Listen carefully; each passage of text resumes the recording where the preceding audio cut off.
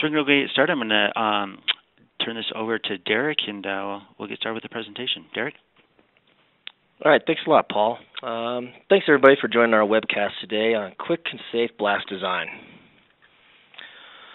My name is Derek Rash. I'm the Senior Product Manager here at Laser Technology, and I focus in the Professional Measurement Division, where we sell our products and get our products out to the GIS, construction, utilities, and the mining market. Joining me today in this presentation are a couple of panelists, and I'd like to introduce those. Cassie. I'm Cassie Carley. I'm the Software Solution Product Manager for LTI, helping our lasers be even more effective in the field. Okay, and then Riley. Yes, and I'm Riley Pumphrey with Buckley Powder, and I focus mainly in sales and tech in the Texas area. All right, thanks for joining us today, Riley. Just a quick about our agenda, about the PowerPoint, our presentation today. Talk about Laser Technology 101, a couple of our different laser rangefinders that we offer, and a software solution for this industry. And then Riley's going to talk more about the blast design of utilizing our laser rangefinders and software in the work that he does every day. Just a little bit more about Laser Technology. We're actually in our 28th year of business. We manufacture, design, distribute laser rangefinders that measure speed and distances. At one time, we worked with NASA doing a ship docking laser rangefinder. Also, we've worked with Bushnell. We've been working with them since 1994, doing the recreational rangefinders that do for hunting and golf. We also worked with the Forest Service over 23 years ago to design a laser rangefinder that just measured trees. This turned into we incorporated that with GPS devices and basically became our first reflectorless total station. We also have authorized dealers throughout the world and throughout the United States. So if you wanted more information about laser technology or our rangefinders, you'll be able to contact those guys in your local area. Laser Technology 101, two types of technology. The first one we'll talk about is the phase laser. That's typically your total stations, where you need to have a prism a lot of times to capture that measurement distances. Where laser technology focuses is on the pulse laser technology, aka reflectorless. This is where you can get a distance or a measurement to any type of surface, the high wall there, or some piles that might be out in the field for you. Laser Measurement 101, what our instruments do, we've got a distance sensor and a tilt sensor built inside these instruments, rangefinders. This distance sensor gives us our slope distance, or line of sight distance. And the tilt sensor measures an inclination, or the tilt of the laser. Well, with those two values there, the instrument actually is able to calculate that vertical distance, or VD value, and also your horizontal distance, the HD value. Again, so the laser sensor does the slope distance, or line of sight, and the tilt sensor built in measures that inclination value, and with those two values, we're able to calculate that VD and HD values. The instruments that we offer that do this, True Pulse 200, the distance and inclination. The range accuracy on this instrument here is we're able to get the accuracy is plus or minus 1 foot in accuracy, and the inclination accuracy is plus or minus a quarter of a degree. These rangefinders get out to over 3,000 feet to a non-reflective target. We've got a 7 times magnification for a nice field of view, and all these instruments, this model here comes with a serial port or an option for Bluetooth, so you can transfer that data, the measurement data, down to a data collector or into a PC. One of our newest instruments is the True Pulse 200X. This is our most accurate instrument in the True Pulse product line. The range accuracy on this unit is 4 centimeters, and the inclination accuracy is plus or minus a tenth of a degree. So the new with our rangefinders that we've done on this model specific is added an LED display versus the LCD. An LED is you can use it in low light conditions, or especially on those dark high walls, you're able to see those nice crosshairs, so you can get those measurements to the area. We designed it in our ruggedized waterproof housing, and this unit also does have serial port and Bluetooth. Unique thing about this Bluetooth is we're able to also communicate not only with Windows mobile devices, but also iOS. Just using our lasers, you get measurements to the high wall. Just get a slope distance or an inclination value to that. Or if you need to do a bench height, we have a routine built in our laser rangefinders, a 3-point height routine. This is where you'll take your first shot to the high wall, and then you'll do a top angle, then a base angle, and with those values, the instruments will calculate that height. So just using the laser rangefinders in this field, you can just get a distance to the high wall, or you can do a bench height with our 3-point height routine. Another way to do a height routine with our instruments is all you need to do is take a measurement to the top of the high wall, just that slope distance. The instrument, again, remember, calculates that horizontal distance and that vertical distance. By doing that, you would note that vertical distance that you've captured and then your instrument height. And with those two values added together, you're able to calculate a height real quick. One thing on this, you definitely have to be on a level ground because, again, the instrument height, if it was 5 feet and your VD value was 25 feet, you'd have an overall height of 30 feet. And again, that's best used on level ground. And we know that's not always the case out there in certain areas. So another way to calculate the height of a bench, you can use a VD height routine. With the laser rangefinder, you take a measurement to the top of the high wall, and you would note that VD value. Take a measurement to the base, note that VD value, and you'd add those two values together and you'd get a height. So again, just take a quick measurement to the top, another measurement to the bottom. With those two VD values, you would add them together and you get a nice quick height routine. So we're going to talk more about, Riley's going to talk more about using our laser instruments and our software solution in this industry. Absolutely. You know, guys, one of the issues that we had, and one of the reasons why we actually bought 12 units for all of our blasting crews, was being able to calculate bench heights. We realized that a lot of the bench heights that we thought were the right height really weren't. So this allowed us to be able to get a lot more accurate measurements. And like Derek just talked about, using the vertical distance, you're able to shoot that from the top of the high wall down to the floor, or from the bottom of the floor up to the high wall. So,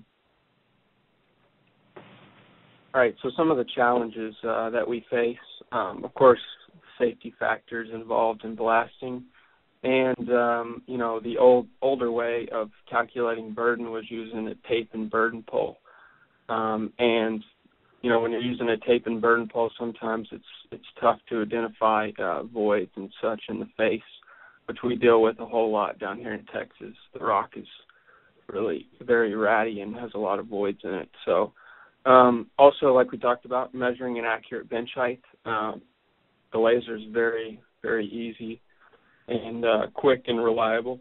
And then one of the biggest things for us was having a documentation of the actual face and each hole documented.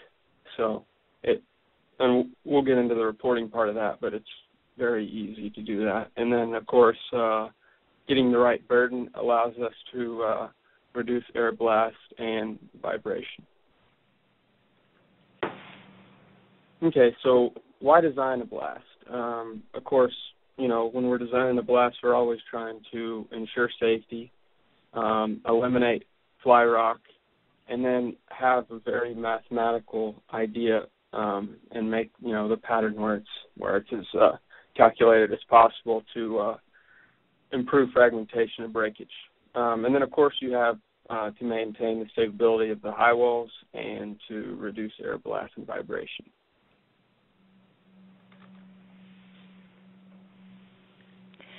Okay, so the software that we've created to help identify these things and make the calculations that are necessary in the field is called Face Profiler.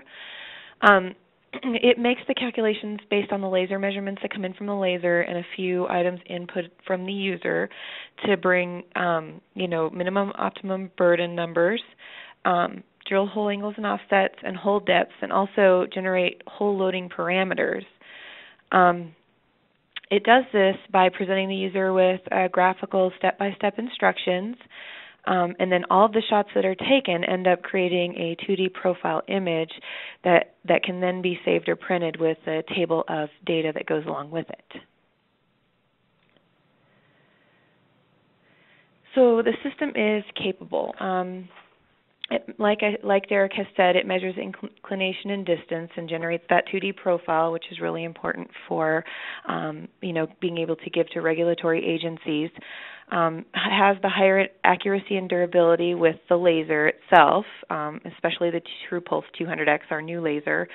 It's a lower cost in general than most other solutions, and it's usually packaged with the data collector, the software, and the laser when we do a sale. It's efficient. It's quick and easy to assemble. It doesn't weigh much. It doesn't take up much space. As Derek said, the reflector or prism is not necessary, so it's not necessary that you have a rod man. You can do it by yourself. The shots do come in instantly, but you have options of adding notes and other data to each shot, so it's really within a matter of seconds for each shot. And then users don't have to revisit sites or finish on another day because it's so fast and easy that you can finish it in one day and in a shorter amount of time than with traditional older methods. Now to the nuts and bolts of the software specs. To run Face Profiler, your data collector needs to have at least Windows Mobile 6.0 or greater. It's available in both resolution options, which is either QVGA or VGA, and you can view it in portrait or landscape.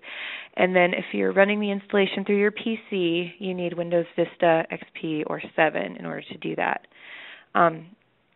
I would like to go back to Riley now and see if he could give us kind of a day in his life in using the system in the field and what benefits he sees from it. Yeah, absolutely. Thank you, Cassie. So like I was saying, we ended up, having a hard time documenting a lot of this stuff, and of course the laser enabled us to do that. But like I said, we bought 12 of these, and most of our blasting crews have these. And they use them, religiously. Usually, when they go out, they usually don't shoot a shot unless they have profiled the face, especially with our taller faces, and with the voids and seams, that we have down here in Texas. Okay, so I'm going to talk a little bit about the setup procedure that we go through with the laser. If the shot is already laid out and we want to profile the holes in, what we'll generally do to make it a one person, it's very easy. You set up cones along the face directly in front of each hole, and then you'll go down to the bottom and get right in line with those holes and shoot. You'll shoot the floor, the toe, and the crest, and then you'll shoot down the face. And of course, we're always trying to make sure, that we get the voids as well in there so that we get good, accurate data. And then, the other thing that you can do is you can set up with a burden pole on top of the hole on that last slide, Derek, there, where you can actually shoot just down the face again, but you'll actually shoot the whole location.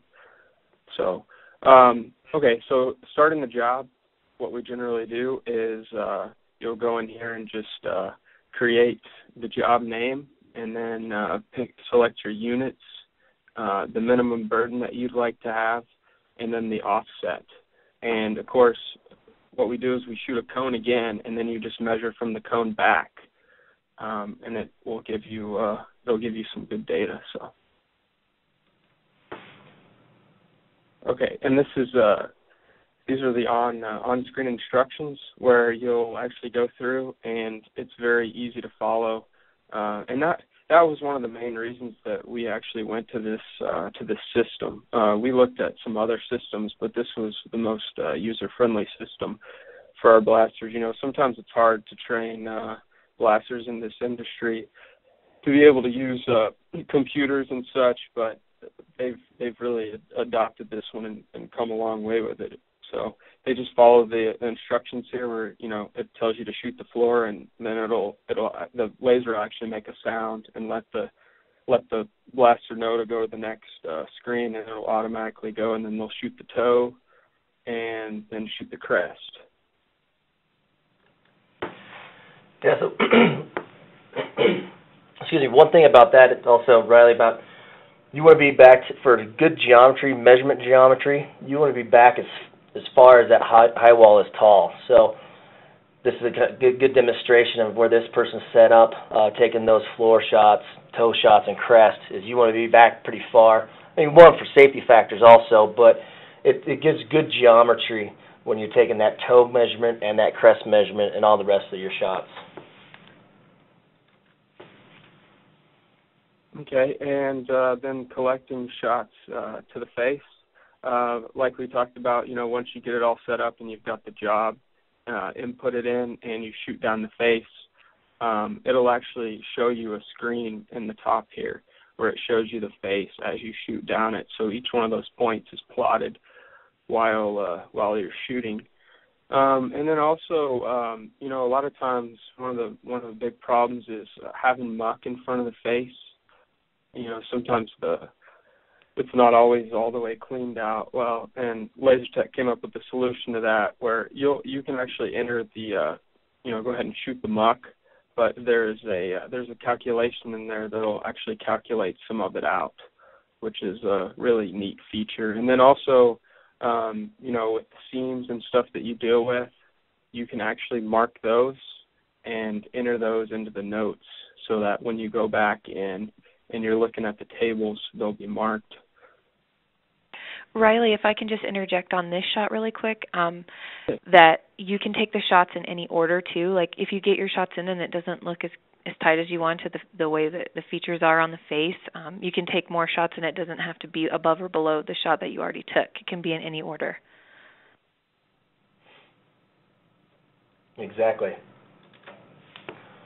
So after you get all those shots, so what's your next step, Riley?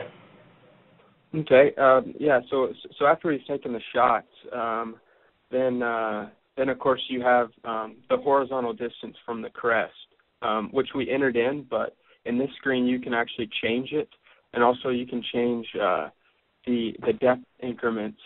So when you're on that table, instead of just having every 1 foot, if you want to make it a little bit easier to read where there's not so much data, you can change that. And we found that 3 feet is usually sufficient, just depending on how high the high wall is. And then, of course, you're able to measure back from that cone and set up your blast parameters where you have the correct amount of burden. And then I kind of got into it earlier, but another way you can do it is you can actually shoot the whole location in, where and this normally takes 2 people, but you'll have a guy at the bottom, and then you can have a guy on top with either a burden pole or some kind of reflective pole up top, and you can actually, after you've already shot in, the face, you can shoot the pole, and it'll automatically calculate the offset. And then, of course, you can just go down here to table or plot. It'll show you the face and the table. And those are the 2 ways that you mainly use out there in the field? Yeah, that's correct. Yeah, we, most of the time we are using the offset, the horizontal distance from the crest, and we normally just set up cones and measure back and enter the data in, and that seems to work really well. But sometimes, if we have a guy up top and we're in a hurry, we'll go through and just kind of shoot in the points too. They both work really well. Okay, so that's a way of already, if the holes are drilled. Another way is if the holes aren't drilled yet, but you have a specific, you need a drill hole parameters for a specific burden. The software is very configurable this way. There's another calculation screen where if you're looking for a burden of 8, you can hit the calc optimum burden, and it will give you the results. It'll give you your HD from crest for your drill hole, your drill angle, your depth, and etc. Also, if you needed to calculate the minimum. So there's a couple different ways of calculating the burden here. And this screen, this calculation screen, is just for if you're looking for drill hole parameters for that specific burden. So after after you've collected all the shots, you've gone through and calculated your burden and everything. Here to show you the next screens here, talking about the profile and burden tables. Yeah. So on the left here, you have the actual profile that the software generates on the data collector, and then at the bottom, this is of course the screen for the table, which gives you an accurate measurement of the burden at every depth. So, and then of course on the right, I also want to point out, because we use this a lot, on the right it has a note for the maximum burden and then the minimum burden. So it's real quick and easy to figure out, your minimum and max. And then, so most of our blasters actually carry computers and printers with them in their truck, and they'll be able to generate these reports right out in the field. So that's definitely a plus. And to do this on the data collector, they'll go down and they'll check all these. So, a lot of times we'll have, say, 20 holes, and they'll just check them all and then save them. And when you go to save, we usually generate spreadsheet reports. So they go right into Excel, and you can drop them right into Excel, and then you can also include the picture with that, so this is an example of one of our reports that we did. We just pulled this one out here. So on the left you have, of course, the depths, and we went every 3 increments. Of course, you can change that, and you can do every 1 foot if you'd like.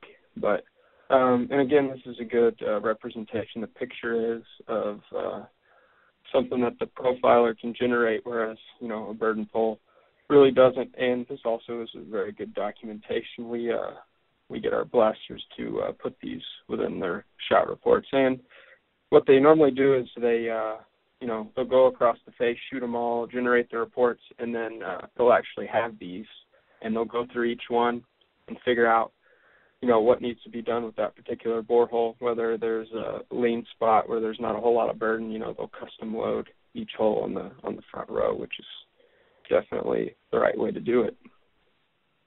So like you said, you're printing these reports right out in the field. Yeah, we are, which is it's really nice. The guys like it, and like I said earlier, they generally won't load a shot anymore. A lot of them won't load a shot unless they have the profiles with them. They just they feel so comfortable with them and trust them. So that's good. That's good to hear. So these are some of the expected results that you can see from our solution. Like Riley was talking about, and Cassie, it's safe, efficient, and a one-person operation. You can obtain the data within minutes. And Riley, you can talk about the depth and burden values. Of actual, what kind of accuracies you're seeing out there.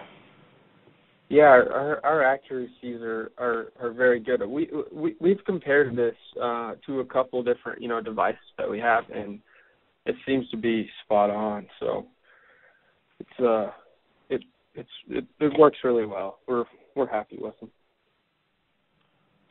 Well, thanks, Riley. So I did have some questions here before we go into this, and just real quick. So one of the questions that was sent through the chat was, how far can the lasers shoot? I'll take that one. Paul, this is Derek. The laser we can actually measure out to 3,000 feet to a non-reflective target, and so I think that's plenty distance for this type of work. I think mainly, Riley, what kind of distances do you usually measure out? Do you do about 100 feet to 50 feet? Yeah, it really depends on the high wall that we're measuring. A lot of times we'll end up, just going back just over the height. That way we can kind of see the top of the bench. But yeah, so probably the farthest away we're ever getting from the high wall is like 200, 250 feet. because one of our tallest face is like 195 feet, so we'll get like 250 feet back and be able to shoot it really well. And so that's okay. Another question we had was it was actually towards Riley. Riley, what did you use before LTI blasting solution? Well, we had some older rangefinders. Okay, we had a laser ace, and then we also we had an MDL, a couple of older MDL, but for the most part, most of our guys didn't really have lasers, so this was a huge improvement. And like I said, it made a lot of sense for them, because a lot of the bench heights and stuff were off from what they actually thought they were. Okay, and then I've actually just got a personal question, just learning more about this. What really potentially can happen in the field if you don't do this type of blast mapping? What are the repercussions of that if you don't get as accurate as the system can produce? Well, of course, you're always looking for a calculated blast design, like I said, where you have the pattern where it's set up right, and definitely the front row is the most important part, because it's your relief area. So if it's not set up right, then the whole blast isn't going to go all that well. So, I mean, that's the biggest deal. And then of course, you talk about the safety hazards. If you have a lean amount of burden and you shoot the shot, you can have all sorts of problems. I mean, fly rock, mainly fly rock, and then of course you got vibration issues from the rows behind. So. Okay, and then just one last question. It looks like another spec question. What is the height accuracy? The height accuracy all depends on the range, the distance accuracy. So the True Pulse 200 model, that was plus or minus 1 foot in range accuracy. That'll be your height accuracy, and then the True Pulse 200X, you'll get the centimeter accuracy that we talked that I discussed. So it depends on model. Okay, looks like that's all the questions. Go ahead. Yeah, the other thing I wanted to add, with the packages you guys have, we went ahead and it works really well with the Pelican cases. LaserTech went ahead and got a Pelican case and did the stands and the data collector and all, and it's one compact deal that the guys can carry around, real easy to set up, and that's that seemed to work really well for us. So I just wanted to mention that. Great, thanks. Well, I just wanted to certainly thank all of our panelists today, and just to conclude today's webcast, I wanted just to give everyone, kind of a call to action here. So if you're interested in this type of technology, simply if you go to our website and click under Professional Measurement, there's a Where to Buy button, and that actually will pull up a local authorized dealer, or it can get you in touch with the regional sales manager. And certainly we can go out and do demos at your facility, so please look us up online, or you can actually call this 1-800 number at 1-800-280-6113. And then those who did attend today actually get to participate in a contest that we're doing. A lot of you actually came and saw us at the ISEE show here in Denver, and just by attending seeing us at the booth, that was one chance to win. Attending this live webcast will get your name into that same drawing, but now twice. So the last chance, you can have up to 3. You can take a survey, and if you go to the survey by going to lasertech.com/CMMS, and I believe actually when this webcast is over, it will default to that page. And if you just simply take a survey, that will increase your chances even more. So we will be giving away an entire mapping face profiling solution with the 200X, a BAP data collector, and running that face profiler software. And then we also are going to, anybody who has participated, again, touch base with us at that show, who's here live online, or does take a survey, we do offer a special pricing. So certainly contact your North American dealer to find out more about that. It is a North American only special, and if you do place an order prior to May 31st, 2014, we'll honor that special pricing. So again, wanted to thank everybody for attending today's webcast. Doesn't look like we do have any more questions. And again, just for contact information here, you can check us out at lasertech.com. And again, if you look for an authorized dealer, click on the Where to Buy button. There's also another some email information there at info@lasertech.com. So again, thank you everybody for attending, and we're going to go ahead and conclude.